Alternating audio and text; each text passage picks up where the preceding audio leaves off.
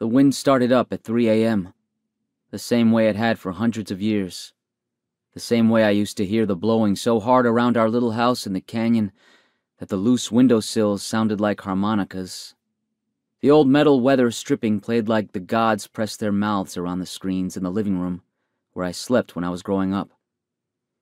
After I got off work this morning, the wind took a break, and I was knocked out for a few hours, waking up to hear Rose Sotelo's radio next door playing ranchera music, tubas and trumpets thumping against the stucco, her canaries worried in their little songs.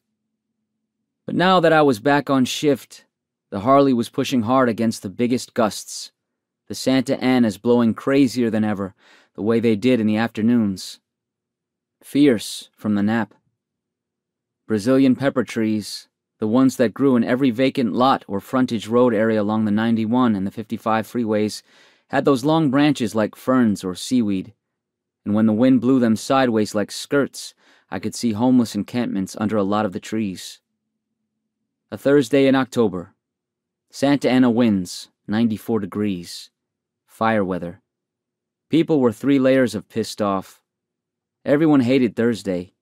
Wednesday was hump day, but Thursday was when people drove like they wanted to kill each other. Today everyone was thinking of Halloween, the women wondering what sexy costume to wear for parties now that grown-ups had taken over the holiday. The men pissed that the Dodgers had lost even though they were supposed to be the boys of October, and now the 2019 baseball season was over.